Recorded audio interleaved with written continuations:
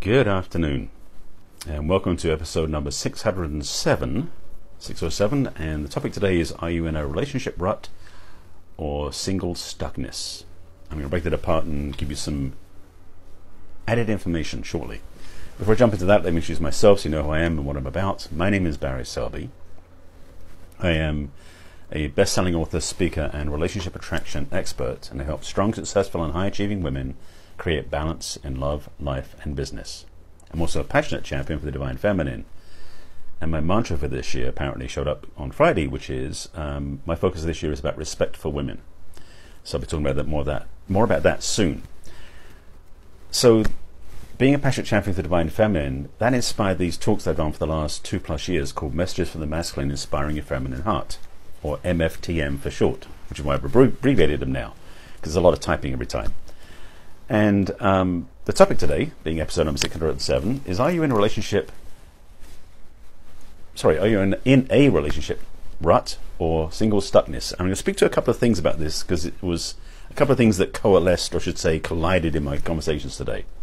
One of which is when you move into default behavior in your relationships. That's one piece I'm going to talk about, just so you got a preview of what's coming and how to break that.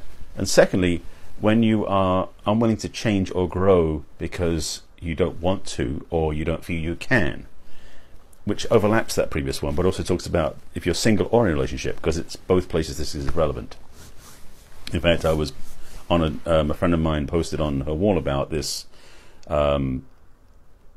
question, which I responded to, just to sidebar slightly, is that when you're somebody who's involved in the, well, she put it like a transformation junkie. I talk about being committed to the personal growth journey to grow and become better at being human beings, loving, open, heart-centered, etc., etc.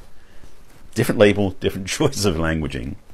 But the point that was in the dialogue was about how your stuff's going to show up more for you when you're in a relationship than when you're single. That was one thing. The second thing is, when you're definitely on this committed path, it's harder to stay in relationships if they don't change with you.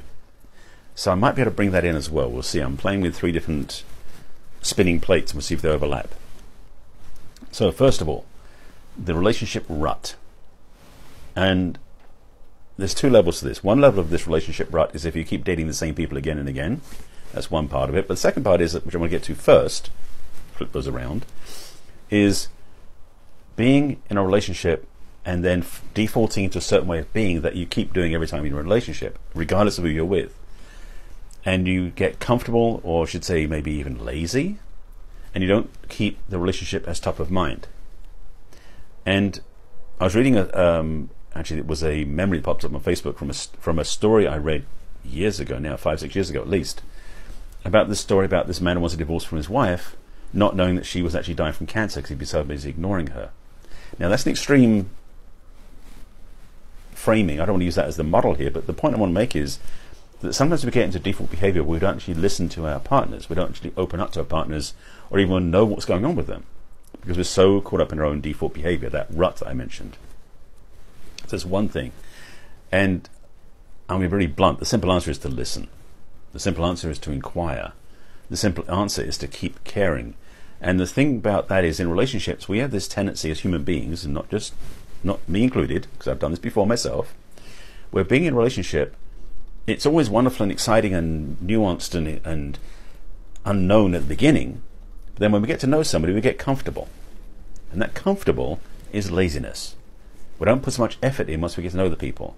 You know, it's like the first few dates, you're dressed up in your best behavior, you take care of yourself, you put on the right colognes and the right dress, you have best manners, you always got your I's dotted and T's crossed, and then 6 months in a relationship, you're both sitting on the couch eating pizza with in your underwear.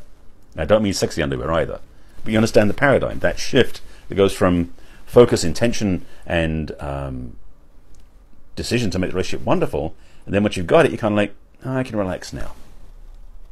That's not a good approach. Truthfully, if you want a healthy relationship that's growing and being a wonderful place to be, you want to keep treating it like it's a first date almost, or, well, third date, shall we say. Keeping a relationship as a fresh experience and keeping it new means you, 1, become more attentive to your partner, and 2, you become more participatory in the relationship. Way too many people, I've seen it happen so many times. Get relaxed in a relationship where they don't care about their partnership or the relationship anymore. They're just comfortable in that space. And it's a crying shame, to be blunt. Relationships for me are something that should be celebrated and excited and joyful. Not just, okay, I've arrived now, I can put my feet up. So that's the relationship rut piece. The other part I want to talk to, which I mentioned briefly in passing, I've talked about this before, is if you are in a rut of choosing the same partnerships every single time, you may have a problem if it's not working for you. the repeat cycle of relationship partnerships where you change faces, change bodies, change names, but the patterns don't go anywhere else because it's you in that relationship, that's a clue that maybe you want to get some help or get some insight into what's going on. Again, if this is not working for you. If you get what you want, great, love it, enjoy it. But for most people, when you have the same pattern show up, it's a limiting, negative, dysfunctional, painful, upsetting pattern, generally speaking, where you're being reminded or repeating something from history that's coming up again and again and again in your relationships. And to put it in simple terms, that is your history speaking.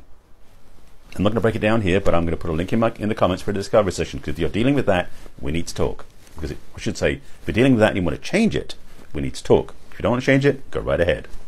So that's the relationship piece. The single piece I want to throw in here is this stuckness where we don't think we can change. There are many people I know who are single who they want to have this amazing relationship, but they're not willing to put any effort into it or any willingness to change who they are, how they present, or what they're about to find a new love. And I mean, some people, they're not willing to lose the weight, they're not willing to get to clean up their hair, they're not willing to dress appropriately, they're not willing to put any effort into their appearance, let alone their internal state, to actually attract a healthy relationship. And I need to be blunt with you. If that's your style and you're single and you're not getting what you want, you might want to think about changing, because if it's not working now, it won't work in the future. The reality of being single is it's a great place to do your own work and to grow and become a better person. That was one thing I talked about earlier with my friend. But it's not necessarily as what's the word I'm looking for? You're not usually as inspired when you're single as you are in a partnership, because if your partner's going, excuse me, you need to get over this and work this out, you get motivated. But when you're single, the motivation isn't as strong. So when you're single, it's almost the best time to do the work because there's nobody else to worry about. At the same time, when you're single, it's almost harder to do because you don't have anybody else encouraging you. That's one reason why people work with coaches. If you've done sports, you know what being with coaches, they continue to keep you on track, keep you encouraged. That's kind of what I do as a coach as well. So if you're somebody who's single, who wants to change and transform the way you are in relationships or the way you are in life itself, I highly recommend you seek out somebody who can help you get there, because doing it on your own, as I said, is less easy to do than it is when you're in a relationship where you've got a partner nagging you to make some changes. Yes, nagging is usually where it gets to. So being in that rut or that stuckness is not a permanent condition. I think you got my point on that too. It really is a choice point. And this is the thing. We as human beings are actually constantly evolving because our cells and our bodies actually recycle completely in 7 years. That was out left field. Let me say that one again in another way. As human beings, every cell in our body recycles itself within 7 years. Different parts of the body take longer, like bones take longer than skin. But we are always constantly evolving. So it's only our consciousness or our thinking, our thoughts, ourself, our ego, that tends to try and stay the same. Why not keep up with your body? Why not grow and become more who you can be? And yes, there are people who choose to exercise and become healthier and fitter. There are people who choose to explore more of the world and become more world travelers than they were before. Actually, I have a friend of mine she was planning to do 50 countries by the age of 50. She's getting close to that. Like, she wants to travel and get out in the world more, which is wonderful. Having a desire to grow and become more aware, awake, cosmopolitan even, healthier, those are great things to do. But being single sometimes is hard to do that with. So again, if you are single, I recommend you get someone to support you with it if you can't do it yourself, whether it's an accountability partner, a mastermind group, or a coach. Because all three of those things will help you. Because again, doing it on your own is harder. That's why we get into that single stuckness, because we don't necessarily grow faster on our own than we could with somebody else. No. And when you're in a relationship, again, as I go back to this and say this again, it's so tempting to think we've done it when we've got the relationship. Well, maybe it's a male thing. Yeah, maybe it's more of a male thing, but women do it too. We get into a relationship, you go, I don't have to put the effort on now. I've got the partner, the guy or the girl. I can relax now, put my feet up. I'm not going to dress up as nice. I'm going to be wearing sweats around the house all the time. I'm not going to bother. It's a shame to do that. If you put that much effort into getting the relationship, keep putting the effort in to maintain that relationship. That's a law. It should be a law. So I'm realizing this has been a bit of a rant as well, because I wanted to get some points on the table, because I've talked about some of this stuff before, and if you've watched my broadcast, you know that I'm adamant about you having a more healthy relationship with yourself and with each other. It's time, if you haven't done it yet, to step up to that framework, to actually understand that you can be a better partner to yourself and other people in your life, including romantic relationships. And if you're not doing that now, it's absolutely time you start. I'm just seeing if there's more to it. This is kind of, I want to get this out on the table. I'm feeling this is it, because it's really, how can I say this? It's something that really is bugging me, because I see people wasting their time when they're single, wasting their time in a relationship. And this is the thing that's my pet peeve, I guess, in which case it's on me to figure it out, which is why I'm doing this talk.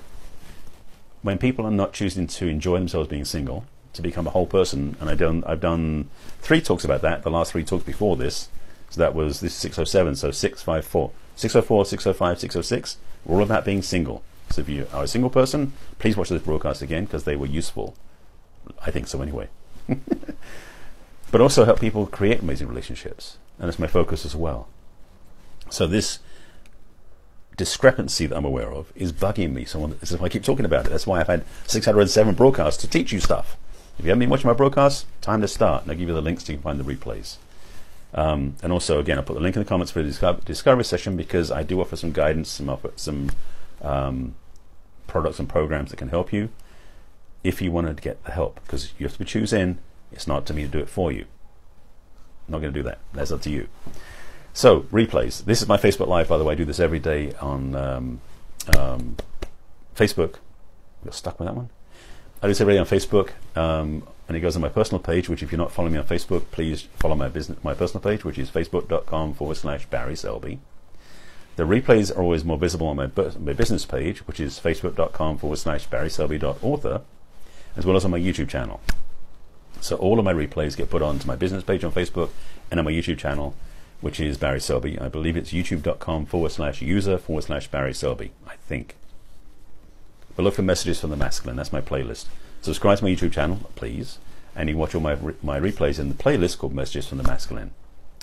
And thirdly, I have been loading these up slowly onto my podcast, which is on iTunes, which is called Messages from the Masculine. That's the name of the podcast. You can subscribe to that, and you get the audio versions if you want. So you download those and listen to them when you want. If you have any questions or comments about this broadcast, your thoughts, insights, upsets, concerns, questions, etc., please put in the comments below, and I'll respond when I sign off, either here on Facebook or on YouTube. And again, I'll put a link in the comments for support. I hope it's been helpful to you. Maybe it's giving you a nudge or a kick in the pants, or at least some insight. And if not, then why are you watching? No, I appreciate you being here. I will see you again tomorrow at 5 p.m. Pacific time as usual, and appreciate you being here live. I look forward to seeing you again tomorrow. Take care. Bye. Oh, hi, Sue. Welcome.